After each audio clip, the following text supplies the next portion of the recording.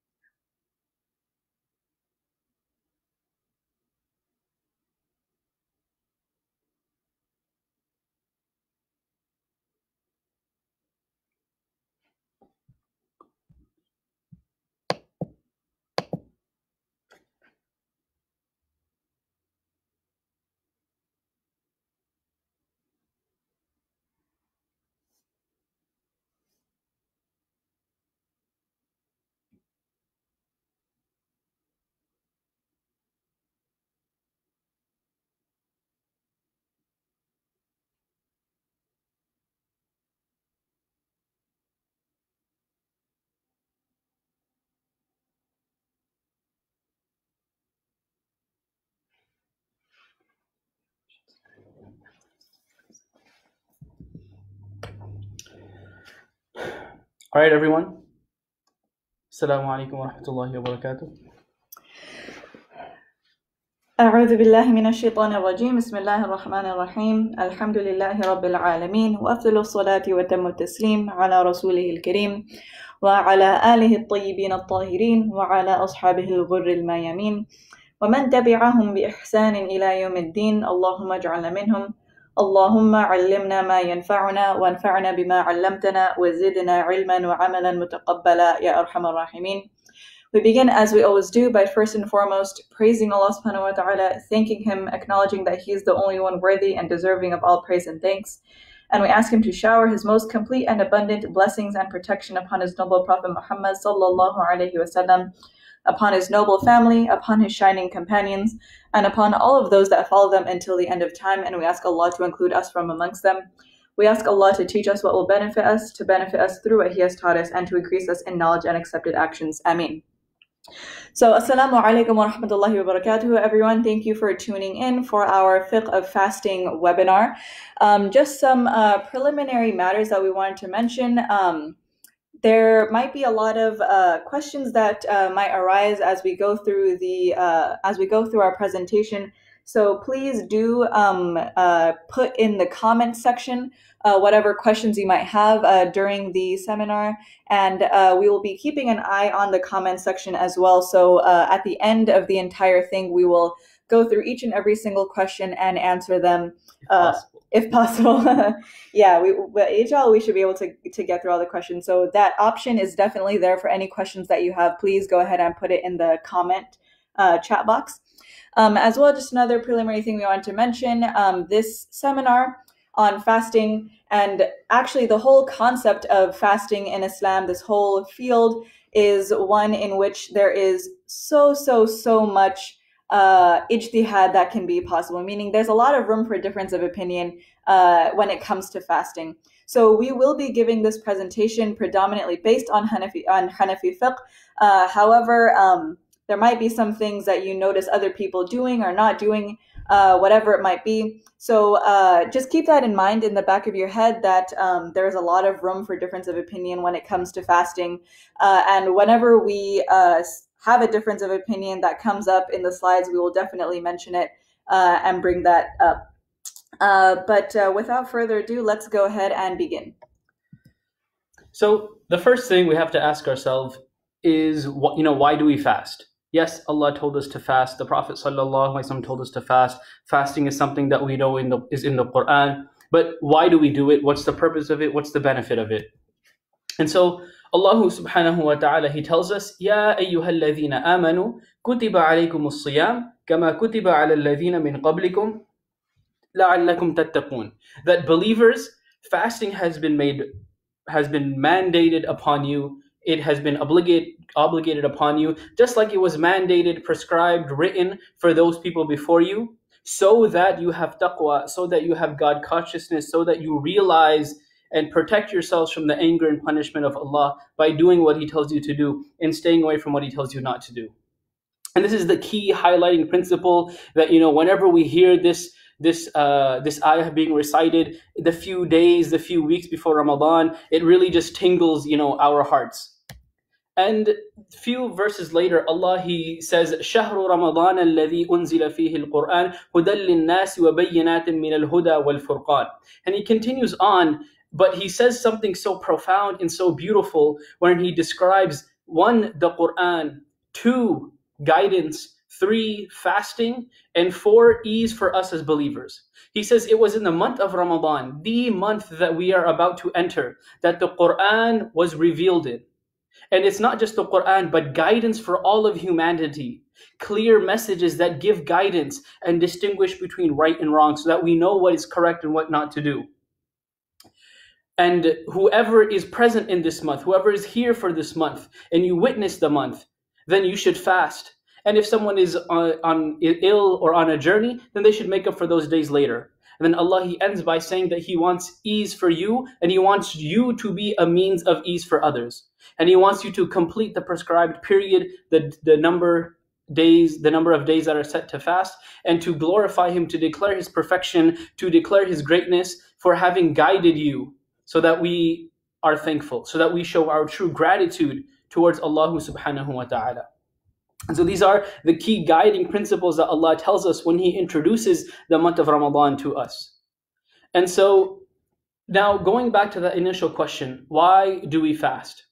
And so if you see in the slide here, there is a link to iftar.fyi, iftar.fyi. If you just go there, that is a brief website that is something that I would recommend those of us who have co-workers that may not be Muslim, for us to just do a quick share about, hey, this is why I may be fast, this is why I'm fasting, this is what I do in the month of Ramadan, this is why it's significant.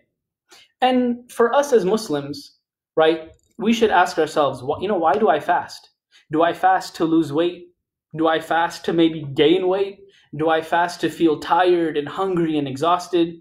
Do I fast to specifically sympathize with the homeless and the poor? Do I fast because I just really enjoy the fried foods and the amazing meals that I have at these fancy iftar parties? Is this the reason why we fast? And these are not the reasons why we fast. And like we mentioned at the beginning, Allah tells us why we should be fasting.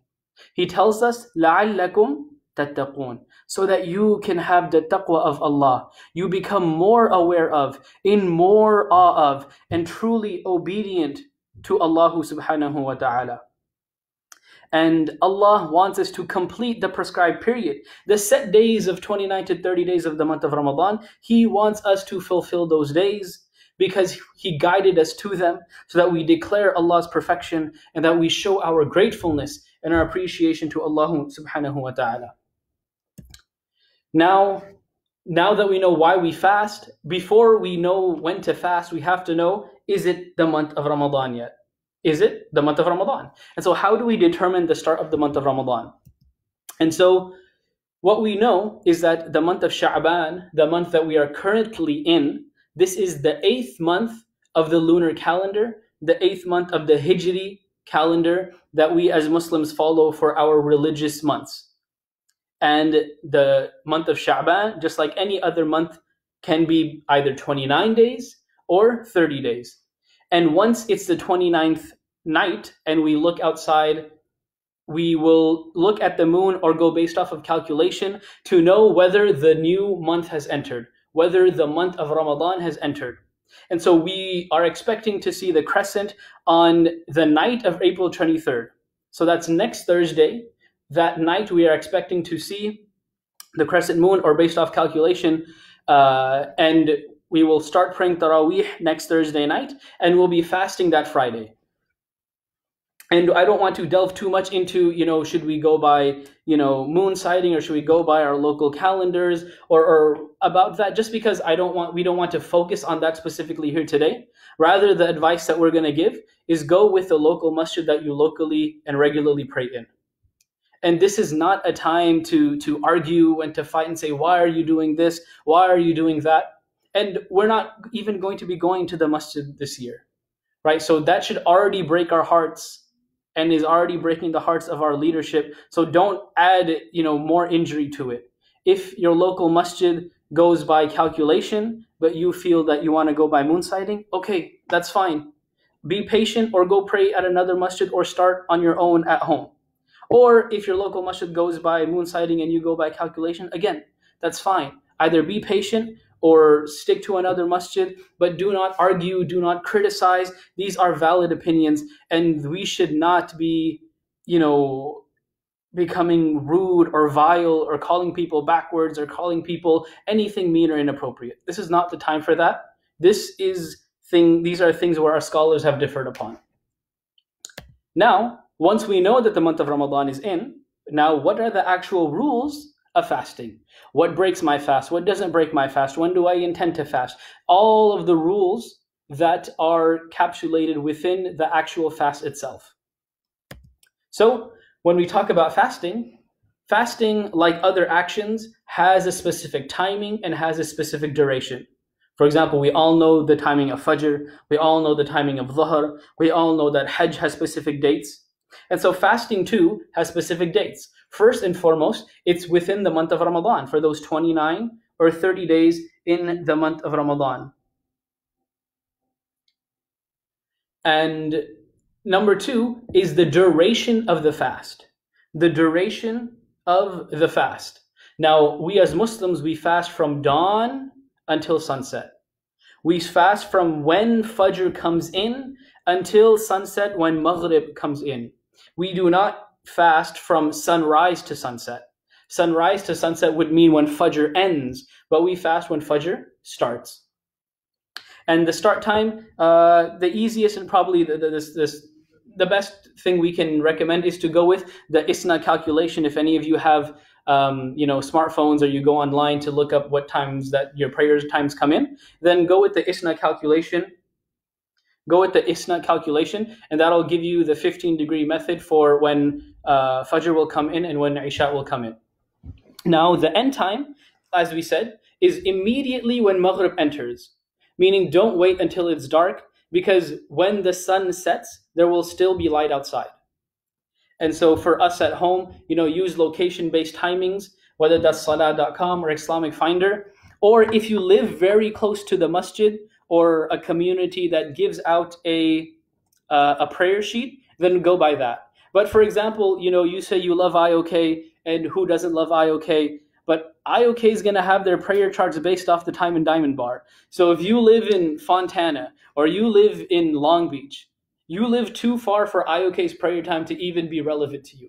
So stick with what is close to you. If you live a few miles, a few minutes away from the masjid, then that would be okay. Or used a prayer time that you have on your phone. Next is, okay, I know the timings of the fast. I go from before Fajr until Maghrib time. But now, when am I supposed to make that intention? When am I supposed to make that intention? So the most strict and constricted way to look at this would be the earliest you can make an intention would be the Maghrib from the night before. And a more lenient approach would be to be able to just kind of bulk intend for the entire month of Ramadan. So whether next Thursday comes and you say, I'm going to fast the whole month of Ramadan, and that is, excuse me, that is your intention, then that would be okay. Or if you were to every night say, once Maghrib has come in, you say, okay, I intend to fast tomorrow, then that would also be okay. But now, what is the last time you can make the intention? What is the latest time you can make the intention where if you don't make an intention by this point, it's like you're not fasting? And so there are 4 types of fasts wherein you have to make the fast before Fajr even enters. You have to make the intention to fast before Fajr even enters. That would be in the case of if you have to make up any fast from Ramadan, or you want to do you have any makeup fasts that were nafil, or you have any promises, any vows that you have made. In these scenarios, you should be making the intention to fast before Fajr even comes in. Right, and this is not going to be the category that we're going to be seeing in the month of Ramadan, that will be the next slide. So in this slide, we see these type of fasts that you have to make the intention for either the night before or for the entire period, but you have the option to make the intention up until midday, up until the time from when Fajr comes in until Maghrib. So this would be for any fast wherein the intention of the fast and the day of the fast is the same. So in the month of Ramadan, you are in the month of Ramadan and you're fasting a Ramadan fast, right? So in that case, you would fall under this category. And for whatever reason, for whatever circumstance, if you're worried and you don't want to make the fast from the day before or the morning of, then you can go ahead and delay making the intention up until midday, which would be the safest, would be around 1 hour before Dhuhr, or in a case where if you have any voluntary fast on any regular day. So in that circumstance, right, you can make the intention up to an hour before Dhuhr. And that doesn't mean you can eat or drink before that time. It just means for whatever reason, if you want to restrain your intention up until that point.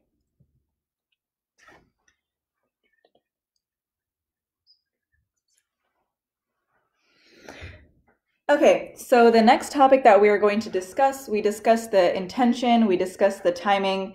The next ruling that comes up when it deals with fasting is who must fast? Who is fasting obligated upon?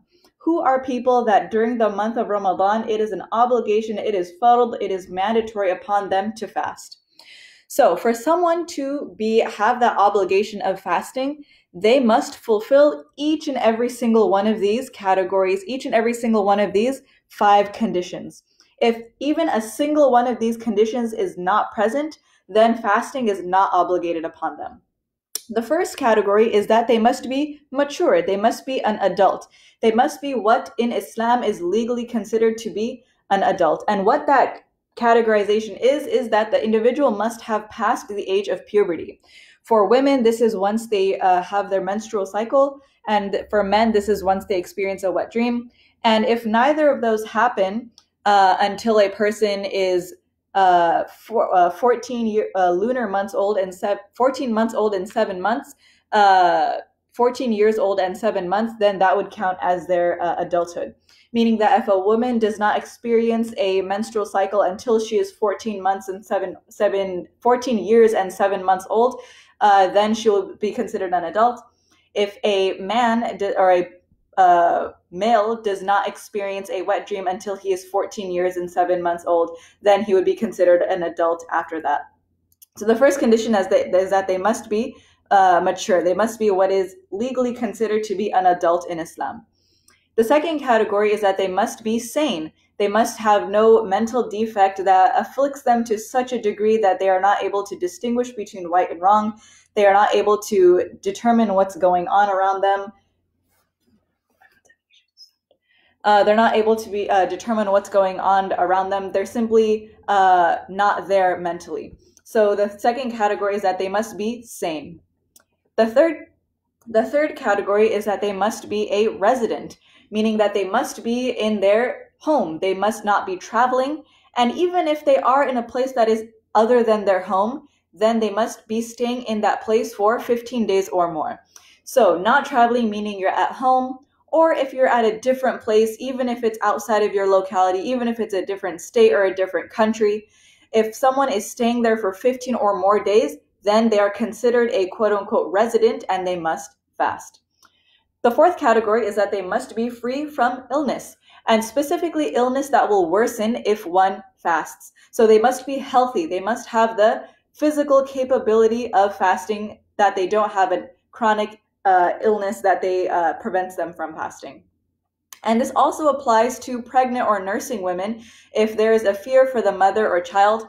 And this fear is based on personal experience, whether a woman has been pregnant in the past and she tried fasting and it didn't turn out well. If a woman was nursing in the past, tried fasting, it didn't turn out well. So it can be based on personal experience, or if it's an individual's first time being pregnant or first time nursing and they don't have any experience on what it's like to fast and be in either one of those states, then they should go to a Muslim doctor that can advise them accordingly on whether, because of their weight or their size or anything like that, if there's a legitimate fear that fasting will be detrimental for the mother or for the child, then they are also exempt from fasting. So being free from illness or being free from pregnant or nursing. The last category is that they must be free from any chronic inability, meaning any ongoing disability that prevents them from fasting, whether that's old age and a constant need to have 3 meals a day or eat and drink in regular intervals, whether it's a constant need to take pills and medication, or any other type of disability that would prevent someone from fasting for an extended chronic period of time. So the people that are obligated to fast must fulfill each and every single one of these categories. If even one of them is missing, then a person is not obligated to fast.